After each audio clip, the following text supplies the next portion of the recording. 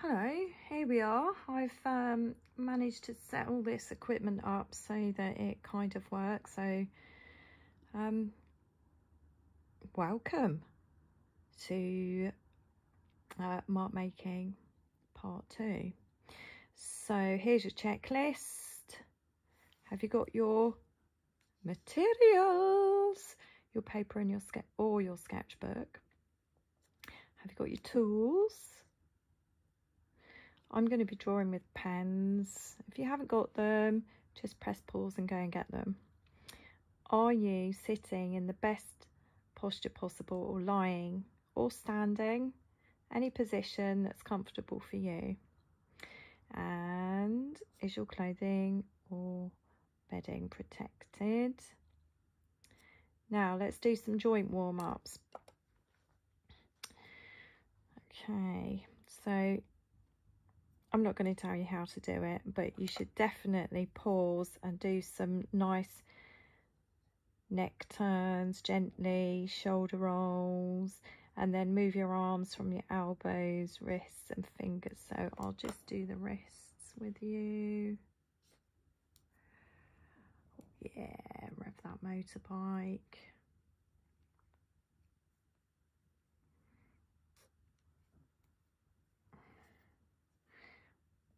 Snake, starfish, snake, starfish. Ooh, if you've got any joints that are a bit sore, give them a bit of a rub. Give the end of those fingertips a pinch, get the blood circulating. All right, these hands have been working hard, so they deserve some love. Okay. So select a tool, and today we're working with ballpoint pens. So I've got 3 here.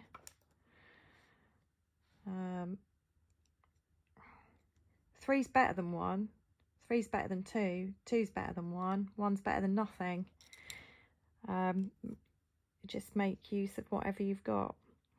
Okay, so the first thing we're going to do is breathe and notice what our emotions are and where they are in the body, and make a note of them. And then we'll start making marks, and then we'll do some reflections. So before we go on, I'm going to show you some that I've been doing. So I often do these when I wake up first thing in the morning, and I really notice what's happening, how I'm feeling, and I really look for where it is in the body, and then I start drawing. And I find that as my drawing progresses, it often starts off really tight and cross and angry, and then as my drawings progress, I end up with more space.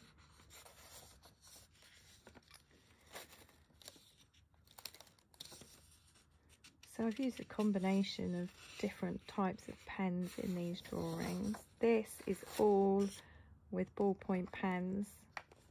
It's all done with these two.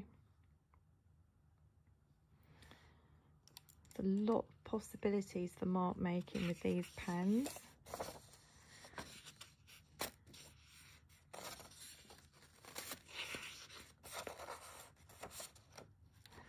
So this is what we're going to do today.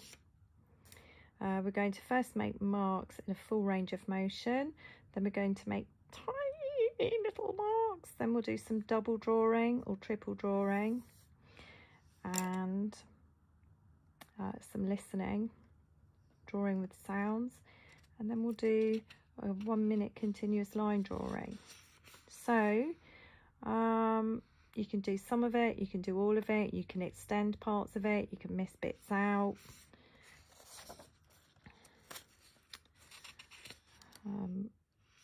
Just a few more examples here before we get started.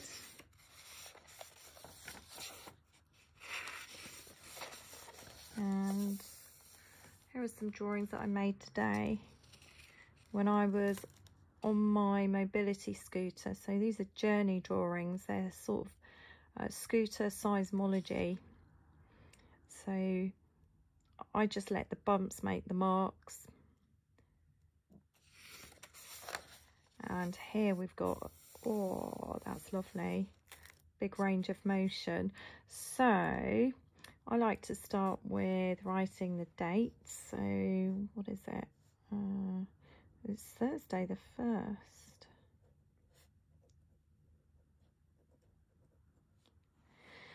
And I'm just going to take some deep breaths in through the nose and out through the mouth. I think I'm going to do a few sighs as well. It's evening. I'm feeling quite relaxed now.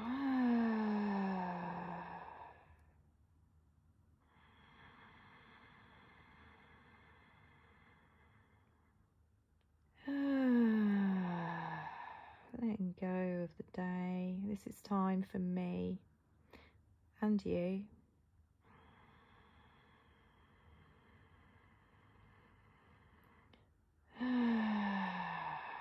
Okay, so what are my emotions? Yeah.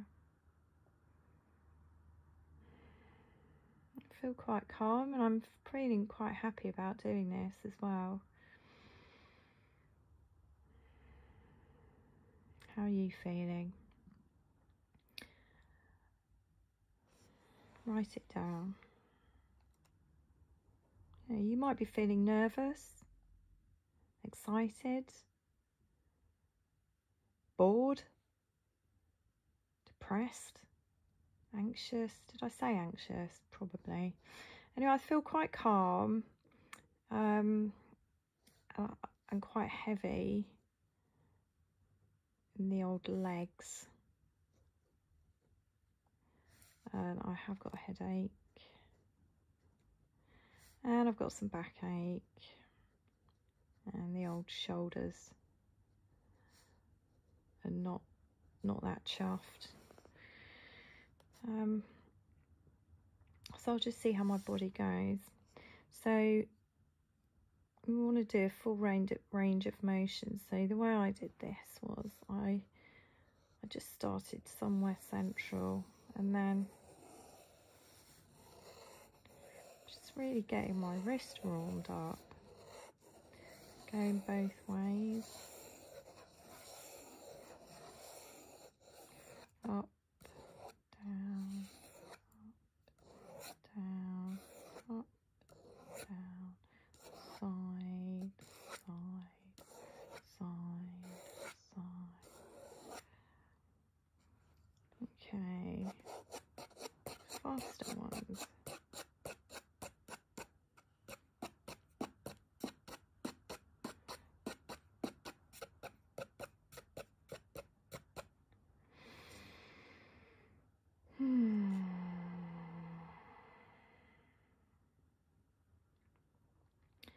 Okay, they're quite big marks. I'm going to try and make some smaller ones now.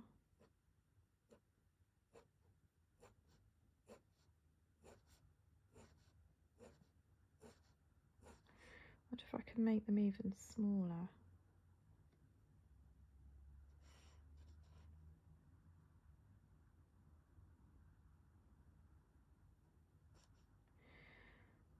Maybe some straight ones. Yours don't have to look like mine.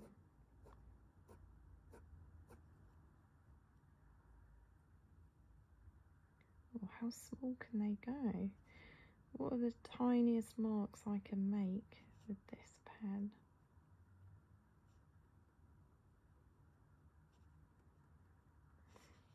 What are the heaviest lines?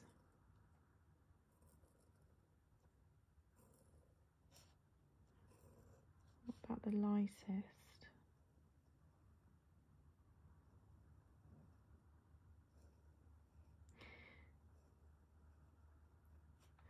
Oh, I wonder what's going to happen if I do this on the other side. Can I do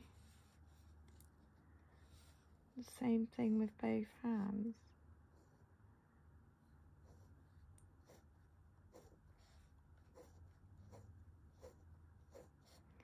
Well, it's easier with the right hand. Actually, I quite like those marks in with the left hand. kind of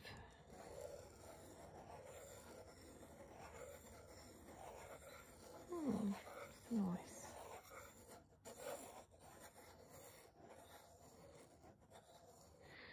Can I make some tiny circles here? I don't mind if they're wobbly. Obviously it's a lot easier to control it with my dominant hand, but I quite like seeing what I could do with the other hand as well.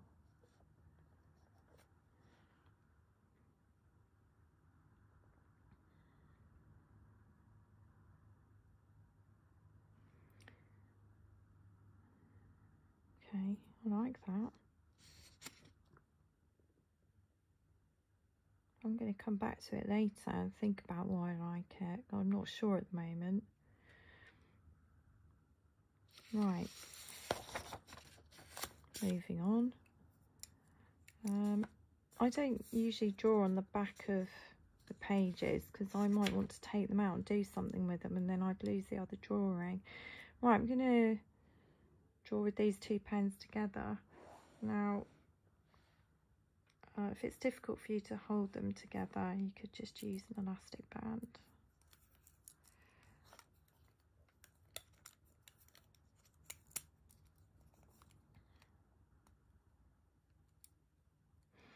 I'm just going to do some automatic drawing, and that is, it's not planned. I'm not planning to draw anything in particular. It doesn't need to look like anything. I'm just going to make some marks.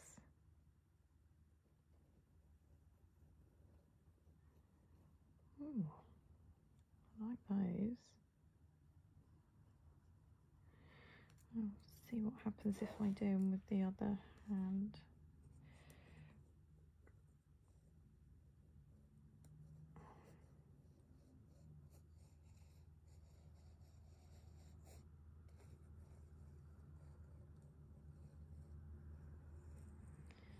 I can't actually see very well because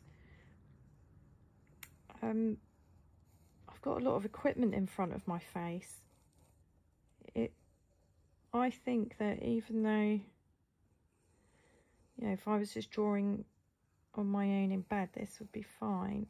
I think to make these videos in future, I'm going to actually have to sit up at a table because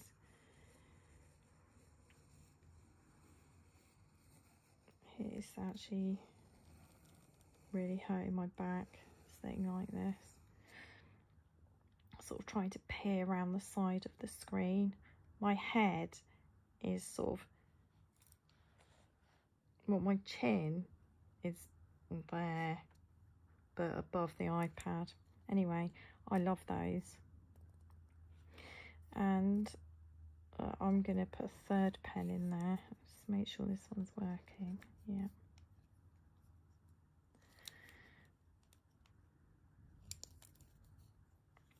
Oh, yeah, I've got ink all over my hands already.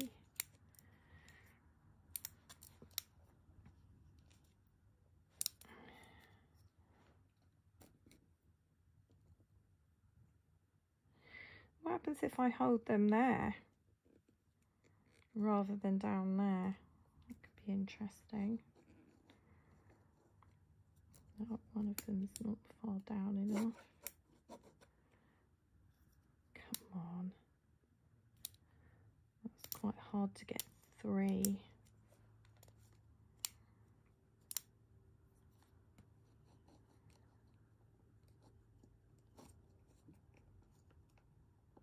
There we go.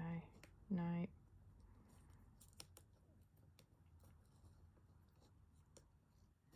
That's interesting because at different times, different ones will be working. And I've got to kind of rotate them to get them to work. That looks quite seismic, actually.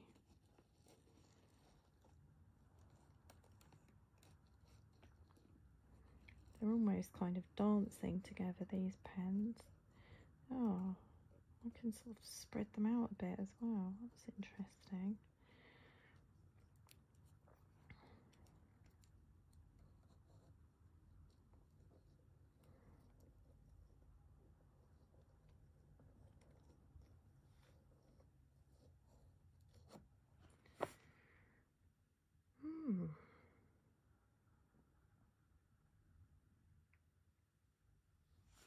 I really like them. And it doesn't matter if nobody else does, they're my marks. So, back to what I was planning to do. After doing these warm-ups and thinking about what I like,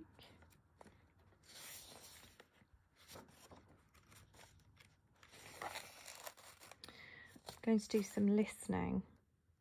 So I'm just going to sit here, listen to sounds, make some marks, and then after that, I'll do a 1 minute drawing.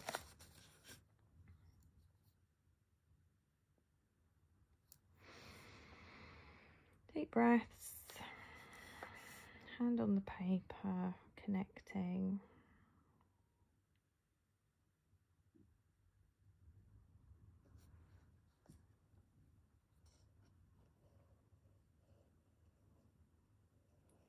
Just drawing what I can hear.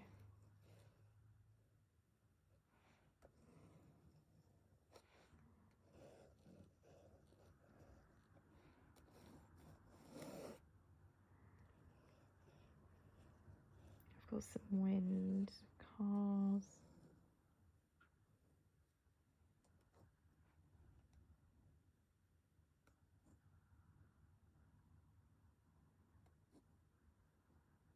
Some rustling around my ear on the pillow. And some weird clicks in the house and my own joints. I can hear myself swallowing.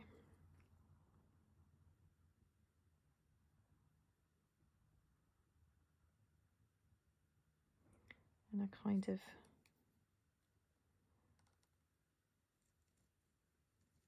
ringing in my ears. That wind.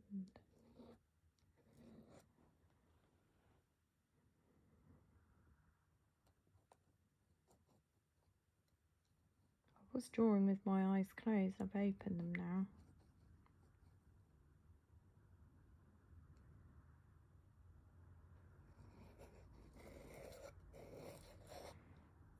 So just listen and make marks.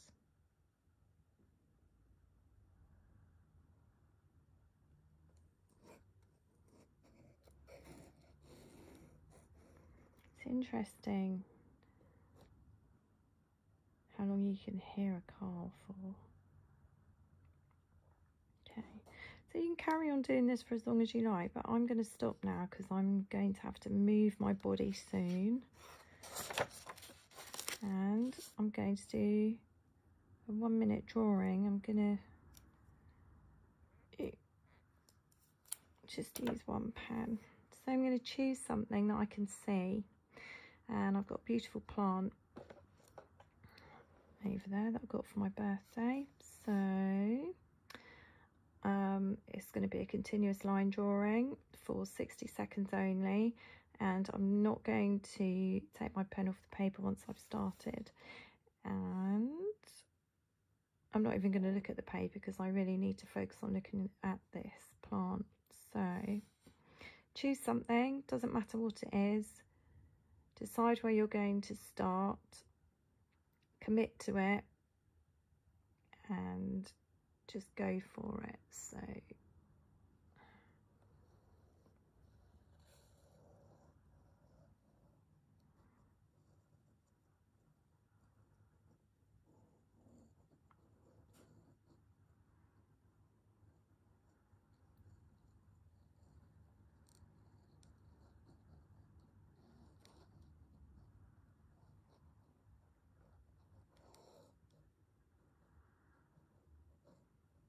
this is what would be called a no looking continuous line drawing.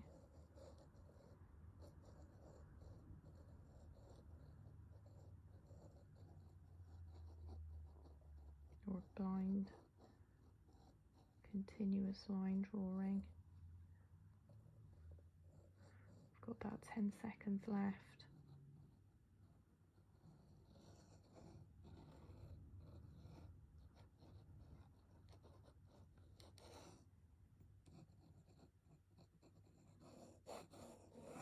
There we go. And you probably want to see what I was drawing. There it is, with all my laundry that I haven't put away yet. And there's my drawing, and I think it's quite good. So what I'm going to do now is reflect on my drawings, and I feel that this, I'm pleased with it because it looks really lively and fun, and I think it's got some resemblance to the ivy and the monstera and the other thing.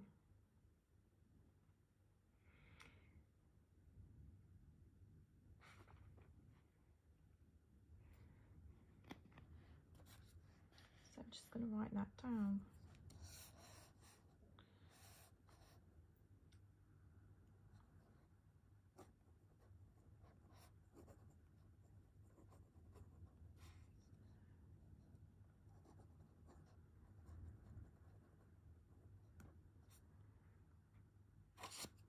And then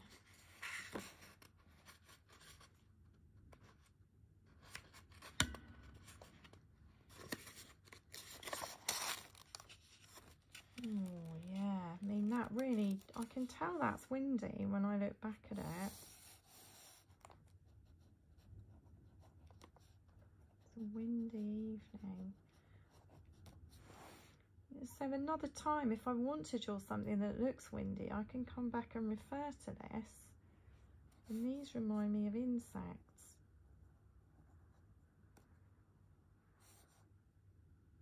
Scrabbling. But it's just the rustling of my ears on these lights.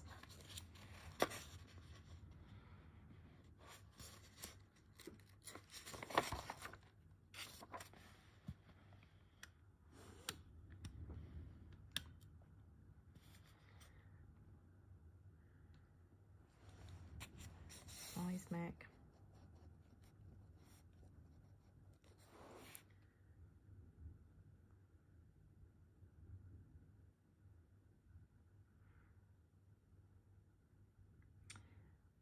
Actually, it also looks like geological layers or layers of sedimentation. Mentation.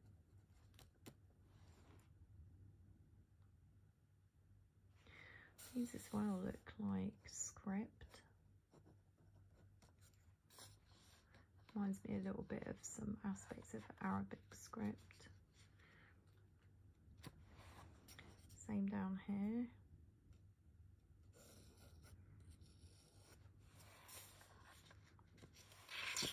Have a look at your drawings. What do they remind you of? What do you like? What don't you like? I mean, this looks quite infantile. It was just a warm-up, so I'm not too worried about it. I do actually really like these sections of parallel lines, like those. I'm not sure, they just remind me of some fencing. That looks like a fence that's disappearing down a bumpy kind of field.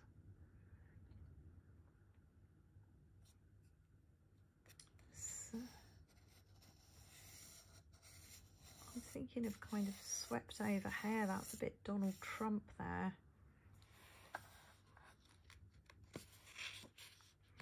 So that's it. Have a go. Do as much or as little as you want. And if you're on Instagram, post your pictures and tag me. at Jojo's Mojo Co and hashtag Jojo's Art Club. Okay, hope you've enjoyed it. I'll be posting part 3 soon.